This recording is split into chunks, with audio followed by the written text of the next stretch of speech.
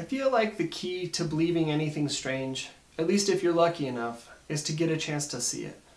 And so I know that a lot of people find the complex numbers strange and they want to live their lives without them. But what we can do here, in showing you what the roots of unity are, is to realize that there's a picture we can draw for the complex numbers. So let's start with drawing the numbers that we already know how to draw. Everyone who's made it through grade school at this point in history has a picture like this in their mind for the so-called real numbers. That doesn't make them real, but we can draw a picture. And the convincingness of that picture is why everyone's sort of down with the real numbers, despite some really tricky things when you start asking hard questions. So 0's on there, 1's there, -1's over there, no big deal. And it turns out that the real trick with complex numbers and the way to get the most out of them is to see that you can draw a picture of them too. And this is called the Argand diagram, and maybe in a later video we'll get into the history of the complex numbers. We'll get into where they come from, how they came to be. And what you do is you take this horizontal line and you give it a little bit of vertical. You make a new axis that goes straight up and down, and this is an axis that's defined instead of by multiples of 1, by multiples of I.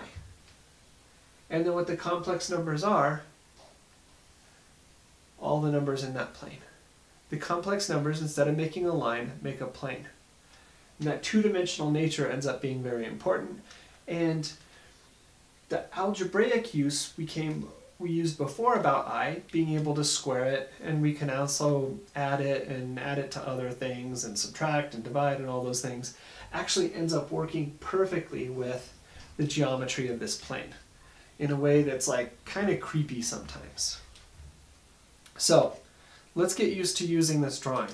The most common thing that people do, when people think about complex numbers, they think about a point in the plane, but then more than that, they think about a horizontal component that's a real number and a vertical component that's an imaginary number.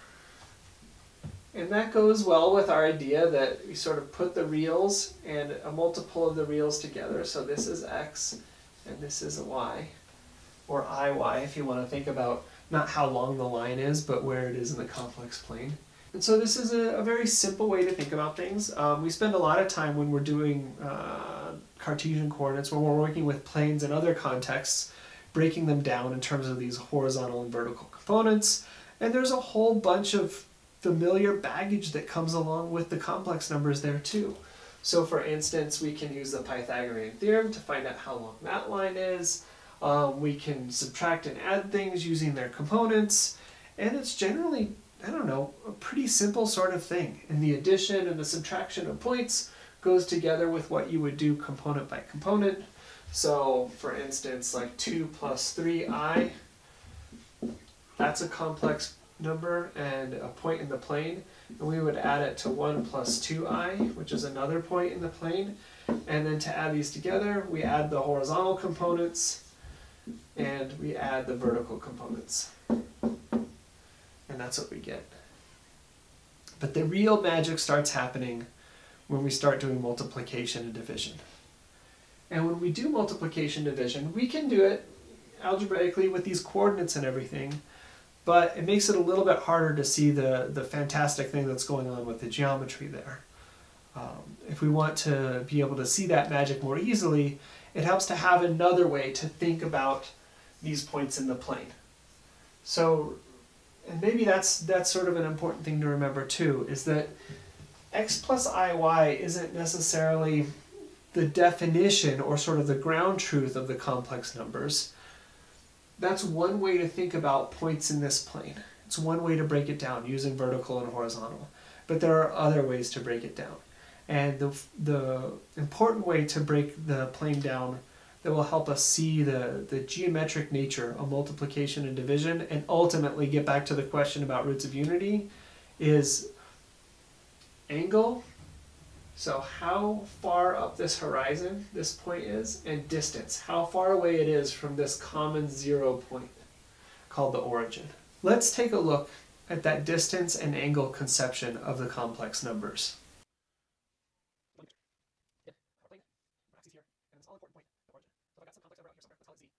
And I'm not going to give it coordinates because, again, I want to show that we don't have to go through horizontal and vertical coordinates to think about these things. So this point can be uniquely defined from two parameters that become evident from that line. So everything is measured off of this horizontal line here, and this is an angle.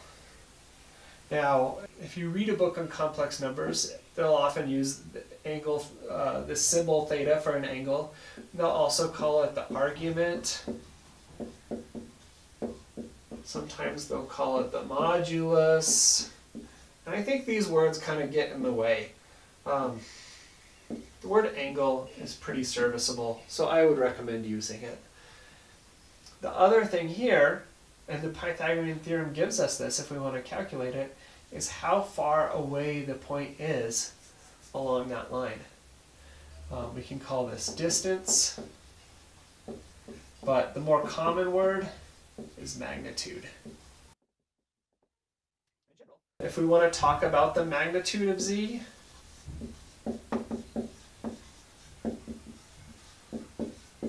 the notation we use is the same as for absolute value.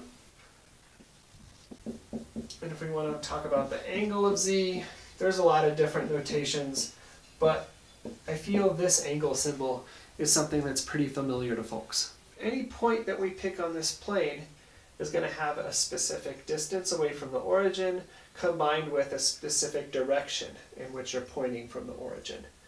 And these angles are measured in radians, and so all the way around the circle is 2 pi. And when I say they're unique, they're not quite unique. They're unique enough as long as you got your head on your shoulders, is the thing about it. So this angle right here is the same, and if I measured it, it's like, I don't know, pi over 6 or something like that. 30-degree angle.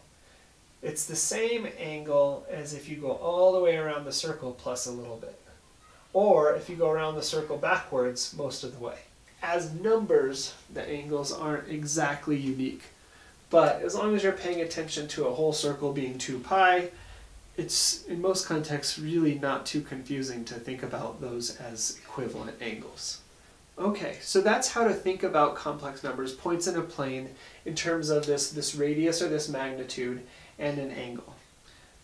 But, like I said, the real trick comes when the geometry of the situation works out perfectly well with the arithmetic or the algebra of the situation. So it turns out that if you take two numbers, let's say z and w are in the complex plane, and that's the fancy letter we use for the complex plane. It's a C that's been bolded in a way that you can see it on the blackboard. If I multiply z and w, and I take the magnitude, if I ask how far away is that point when I multiply those 2 points together, it's just as far away as if I take the magnitude of z and the magnitude of w and multiply them both together. So when you multiply points, you multiply their magnitudes. And then if I ask what's the angle of the product zw, it's going to be the angle of z plus the angle of w.